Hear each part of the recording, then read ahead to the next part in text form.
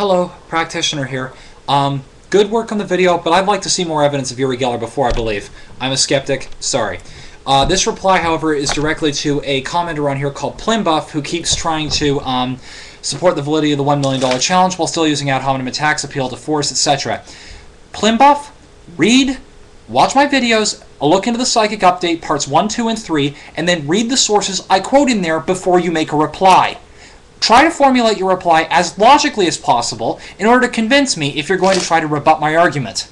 Otherwise, I'm going to assume that there is very little logic to what your argument is, and thus it is either A, invalid, or unsound, depending on how you phrase it, and in those particular contexts. And I'm not going to argue with you on that particular point then, because there is no logical discussion to continue with. So, read the sources, formulate a logical argument, then reply to me, and then we'll have something to discuss.